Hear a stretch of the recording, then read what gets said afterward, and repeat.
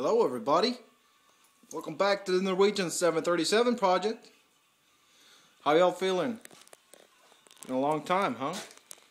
I haven't had an update for you in, well, I think it's about a week now, huh? But we haven't been sitting on our butt. There's a lot of stuff that's been happening since the last time we saw each other. Let's start first with layers. I got both sides covered. 2 layers, 4mm ply, and I like the results. I really do. It looks awesome, and she is ready for, well, pretty much the shell, except the roof, is ready for sanding, priming, and paints. So that's where we got so far. Also, my buddy Stian came over Wednesday last week, and he stayed until Sunday, and it was a lot of help. I can't explain with words how happy I was just to have somebody to talk to in the shop, and we pretty much redid the windows. Pretty much some of you guys with a sharp eye were able to see that the rear windows were wrong in the previous videos, and you were right. Found this plan on the internet for the window layout for the Boeing 737, and I got the original measurements and implemented it into this flight simulator. And I gotta say, the results are awesome. They're looking so much better than they did before. It's ready to mount a window. This is new. Pretty much the whole window frame on the inside of the shell, it's been redone.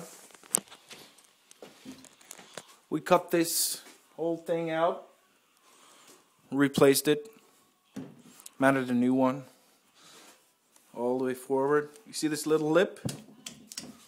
That's the 4mm ply getting ready, so the transition between the shell and the roof will be easier to figure out. So that's pretty much it for the shell. It's done. It's just I'm looking forward to sanding, priming. Well, you have to put a little bit more work to it, and then paint. And after the paint is done, aluminum, what do you call it? I'm gonna cover the window with aluminum like the original thing has. Gonna put in glass windows. It's gonna be looking good. Look at this project. I took off the roof, and I'm getting there with the first layer of plywood. Was a lot of adjustments I had to do. It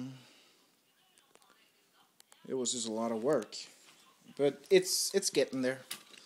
But I have a question for you guys. The eyebrows. You guys remember I told you in an earlier video that the newer Boeing 737-800s don't have eyebrows anymore? Well, we're building our flight simulator is supposed to be an NG version 2. So it was not originally, we planned not having eyebrow windows. But I kind of like those windows. It's not a Boeing without eyebrows. I like them, but see right now, I do have the option to cut them out or leave it like that. I don't know. What do you guys think? Think we should leave it like it is, or do you want me to cut the windows open? As I said, it's a Boeing 737. It's not a Boeing 737 unless you have the window frames. No, the eyebrows.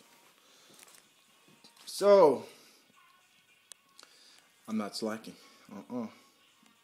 I'm working.